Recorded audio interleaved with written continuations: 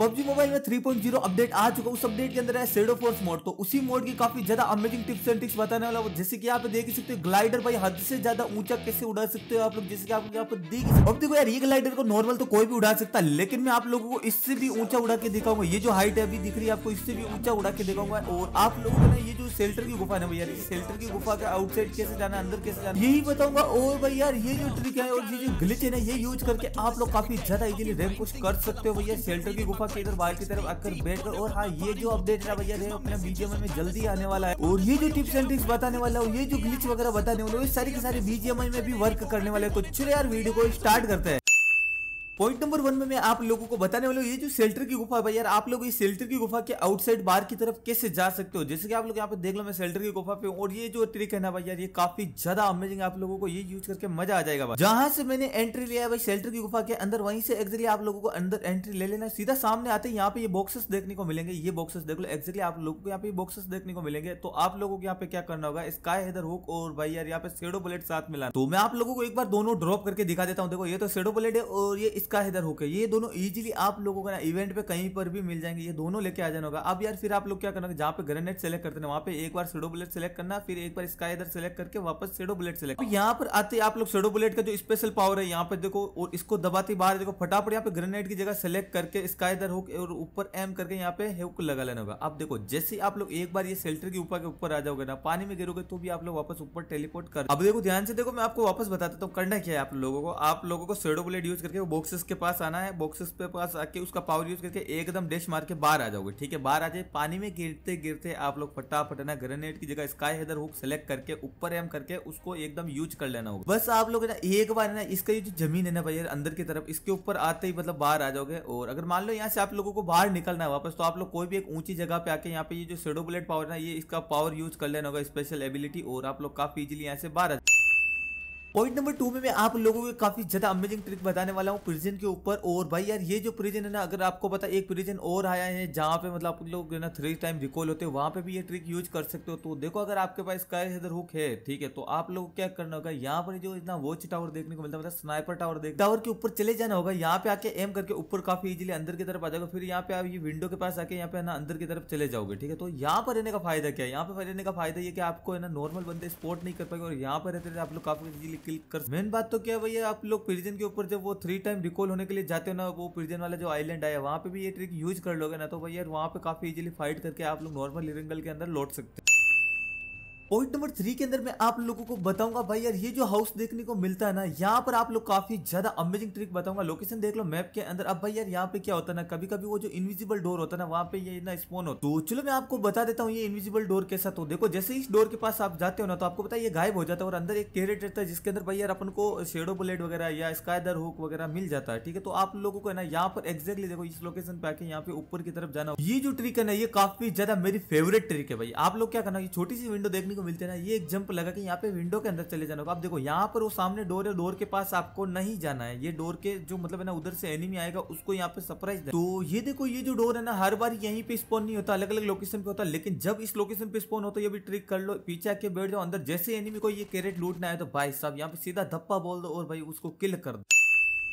Point number 4 में आपको बताऊंगा यार काफी ज्यादा अच्छा चेंजेस किया इन्होंने व्हीकल के ऊपर। पहले आपको पता है ड्राइवर को जब कुछ भी बैंडेज वगैरह हीलिंग वगैरह लगाना रहता था, गाड़ी रोक के लगाना पड़ता था, लेकिन आपके टीममेट पास में बैठे बैठे लगा सकते थे। लेकिन अब से आप लोग है ना भाई यार बैंडेज और पेन किलर और भाई यार पेप्सी और सिरिंज, भाई यार ये चीज आप लोग है ना गाड़ी में बैठे बैठे यूज कर सकते। पॉइंट नंबर 5 की जो ट्रिक्स है ना भैया, जो एनिमीज के ऊपर व्हीकल लेकर रश करते हैं उनके लिए, तो 3.0 अपडेट के बाद जब भी भैया आप रश करो तब देखो यहाँ पे ग्रैपलिंग हुक, ये जो है ना grappling hook, sky Heather hook, इसका जो भी नाम है ना, इसको सिलेक्ट करके रखना और फिर गाड़ी के अंदर आप लोगों को बैठ जाना। जब भी एनिमी दिखे आप लोग, तब भैया है ना गाड़ी को एकदम सीधा ले जाकर फुल स्पीड में ले जाना। या फिर अगर मान लो आसपास कहीं पे रिच रहे या फिर नॉर्मल भी ये कर सकते हो, रिच रही तो सबसे बेटर है। रिच पे आते ही गाड़ी में सीधा एग्जिट करना, एकदम एग्जिट करते आप हवा में जाओगे और फटाफट है ना ये हुक एकदम यूज कर ले। जिससे भैया ये हुक यूज करोगे ना, तो आप लोग डबल टैप करते ही आपका ये ग्लाइडर खुल जाएगा और एनिमी को पता नहीं चलेगा कि आप ऊपर से मतलब है ना ये उनके ऊपर रश कर रहे हो, वो तो मतलब नीचे ही आप लोगों को ढूंढते रहेंगे। तो ये काफी ज्यादा अमेजिंग ट्रिक है। पॉइंट नंबर 6 और 7 में मैं आप लोगों को बताऊंगा दो ट्रिक, ठीक है। यहाँ पे 2 ट्रिक कवर कर रहा हूँ, इसलिए 6 और 7 बोल रहा हूँ मैं। तो यहाँ पर मैप के अंदर लोकेशन देख लो आप लोग यहाँ पे। अब आप लोगों को फर्स्ट ट्रिक तो टावर के ऊपर चढ़ने की बताऊंगा, सेकंड आप लोगों को इससे ऊंचा फ्लाई करने की बताऊंगा। तो आप लोग क्या करना होगा, यहाँ पे स्काई इधर लेके यहाँ पे इसके ढोल के ऊपर चढ़ जाए यार। जहां पर मैं एम कर रहा हूँ एक्जैक्टली सामने की तरफ ऊपर एम करके यहाँ पर आप लोगों को ना स्काई हेदर हुक लगा देना होगा। यहाँ पर देखो ऊपर आ जाओगे इस वाले ढोल के ऊपर। अब देखो जैसे मैं करता हूँ यार, स्टेप बाय स्टेप आप लोग करते रहना, आप लोग काफी ज्यादा इजीली ये ट्रिक कर लो। फिर आप लोगों ने सामने की तरफ जो ढोल देखने को मिल रहा ना, वो देखो एक्जैक्टली वो सामने वाला ढोल जहां पे मैं एम कर रहा हूँ, यहाँ पर है कि एकदम एक्जैक्टली यहीं पे आप लोगों को लगाना, इस वाले ढोल के ऊपर आप लोग आ जाओगे, ठीक है। फिर आप लोग क्या करना, ऊपर की तरफ पीछे की तरफ देखना, आप लोगों को एक ऊपर वाला ढोल देखने को मिल रहा है ना व्हाइट कलर का, इसके ऊपर यहाँ पे लगाना। अब देखो यहाँ पे तो आप लोग आ जाओगे, लेकिन यहाँ से ध्यान से देखना, आपको क्या करना, ऊपर एम करना एक्जैक्टली, नीचे कूदना और एकदम नीचे कूदते ऊपर की तरफ लगा देना होगा। तो आप लोग इसके ऊपर आ जाओगे या फिर डायरेक्ट ऊपर की तरफ चले जाओगे। अगर इसके ऊपर आ जाओगे ना एकदम गलती से भी, तो आपको क्या करना, थोड़ा पीछे जाना। देखो यहाँ पे पीछे की तरफ एज है, तो मतलब जगह है, जगह के ऊपर जाना और ऊपर की तरफ एम करके यहाँ पे है ना भाई, आप लोगों को सीधा का सीधा यहाँ पे फिर से हुक शूट कर देना, यहाँ पे काफी इजीली ऊपर आ जाओगे। या फिर मैंने आपको पीछे बताया था कि भाई डायरेक्ट भी यहाँ पे उगा सकते हो, गलती से अगर गिर जाओ ना यहाँ पे, तभी यहाँ पे ये ऐसे भी आ सकते हो आप लोग। तो फिर आप लोग डायरेक्ट ये जो टावर है ना भाई यार, इतना ऊंचा टावर, इसके ऊपर आप काफी इजीली आ जाओ। अब देखो यहाँ पर आने का फायदा क्या भाई, यहाँ पर आने का फायदा ये तो एक तो काफी ज्यादा ऊंची जगह। दूसरी बात, अगर यहाँ से आप लोग फ्लाई करोगे, फ्लाई करने की ट्रिक बताऊंगा, रुकना। फ्लाई करोगे, आपको फ्लाई ऐसे करना, यहाँ पे देखो एम करके डबल क्लिक करना हुक पे, और हुक पे क्लिक करते आप लोग फ्लाई कर लोगे। तो यार जैसे ही आप लोग ग्लाइड करोगे, तो अब इसका फायदा क्या, ग्लाइड करने का फायदा ये है कि भाई यार आप लोग ये फ्लाई यूज करके मिनिमम 1000 मीटर आप ऐसे फ्लाई करते करते जा सकते हो, अगर आप लोग सही तरीके से इसको एकदम लेके जाओगे। तो अभी मैं ऐसे इसको घुमा रहा हूँ, बाकी तो मैं खुद गया हूँ काफी ज्यादा दूर, क्योंकि अगर मैं आप लोगों को इसका यहाँ पे पूरा बताने बैठा ना भाई कितना देर तक ये जा रहा है, तो यार वीडियो काफी ज्यादा लंबी हो जाएगी। बाकी आप लोग अगर नेक्स्ट वीडियो में मैं आप लोगों को बता दूंगा एक्चुअल में एक्जैक्टली कितना जा रहा है। बाकी तो मैं गया हूँ लगभग 1000 मीटर के आसपास, तो मैं खुद गया हूँ। काफी ज्यादा प्यारी अमेजिंग ट्रिक है यार। इस ट्रिक के लिए लिटरली यार चैनल को सब्सक्राइब कर दो और एक कमेंट करके बताओ यार ये ट्रिक आप लोगों को कैसी लगी। भाई यार इतनी मेहनत से भाई यार हम ना इसी वीडियो बनाते हैं टिप्स एंड ट्रिक ग्लिच वगैरह की, तो कमेंट करके बताओ। और हाँ, वीडियो भी बाकी है, रुको मेरे दोस्त।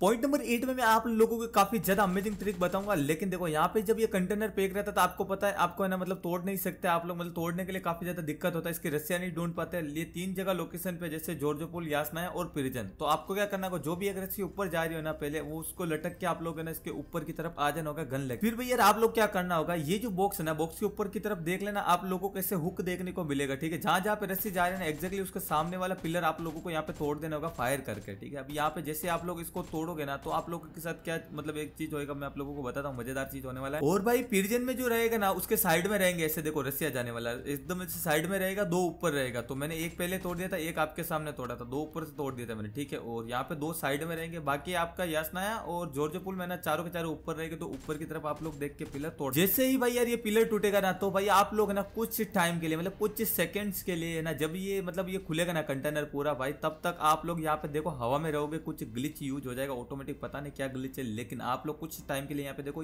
हवा में रहोगे। देखो मेन चीज तो ये कंटेनर खोलने का फायदा क्या, फायदा बताता हूँ। फायदा भाई साहब आप लोगों को लूट भर भर के मिलेगी। आपको क्या करना होगा, इधर नीचे की तरफ चले जाना होगा, लास्ट जो गेट देखने को मिलेगा भाई, इसके अंदर ये डब्बा देखने को मिलेगा, बॉक्स को ओपन करना होगा, ये कुछ सेकंड्स में ओपन हो जाएगा। और जैसे ये ओपन होएगा भाई यार, इसके अंदर फुल लेवल 3 की लूट भर भर के देखने को मिलेगी आप लोगों को।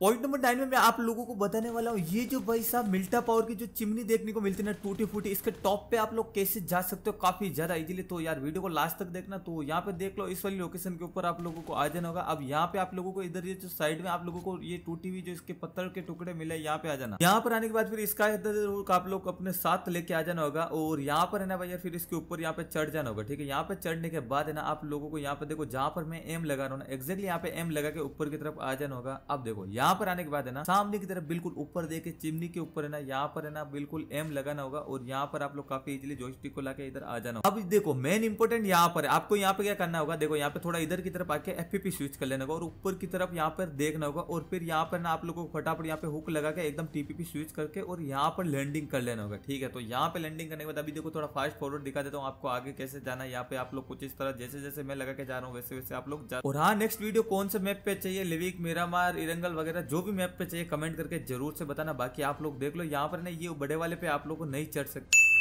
पॉइंट नंबर 10 में मैं आपको बताऊंगा ये जो टैंक देखने को मिलते हैं इसके ऊपर कैसे काफी इजीली चढ़ सकते हो। लेकिन उससे पहले एक मोस्ट इंपोर्टेंट बात, हमारे यहाँ बकरी चिल्ला रही है क्या कि धूप नहीं निकला ना, ठंडी बहुत है, तो भाई चिल्ला रही हो ना ठंड के मारे, तो भाई बस थोड़ा आवाज आ जाए तो बैकग्राउंड इग्नोर करना। तो देखो आपको क्या करना होगा, यहाँ पे ऊपर की तरफ आ जाना होगा, यहाँ पे यूज करके ऊपर चले जाना होगा भाई यार। यहाँ पर आने के बाद आप ना स्काई देदर हुक है ना भाई, ये सेलेक्ट कर लेना होगा और यहाँ पे आप लोग क्या करना होगा, एफपीपी स्विच कर लेना होगा। आगे जाके आप लोगों को एकदम थोड़ा आगे जाना होगा और यहाँ पे आके एफपीपी स्विच कर लेना होगा, ठीक है। ऊपर एम करना पहले, फिर एफपीपी स्विच, और यहाँ पे देखो जहाँ पे मैं एम कर रहा हूँ ना एक्जैक्टली यहाँ पे एम करके सीधा के सीधा ऊपर जाना, स्प्रिंट लॉक कर देना बस थोड़ा सा, ठीक है। तो काफी इजीली यहाँ पे ये टैंक के ऊपर आ जाए। बाकी आप लोग इसके ऊपर चढ़ने के बाद तो भाई यार बंदों के ऊपर काफी इजीली रश वगैरह कर सकते हो, यहाँ पे बंदों को मार सकते हो। और अगर यहाँ से नीचे उतरना तो कुछ इस तरह यहाँ से नीचे उतर सकते हो। बाकी आप लोगों को एक बात और बता दूं भाई यार, हमारा जो बकरी है वो बेचारी ठंड से परेशान है, लेकिन हमने उसको स्वेटर पहना दिया अच्छा खासा बढ़िया, तो तुम टेंशन मत लेना, ठीक है।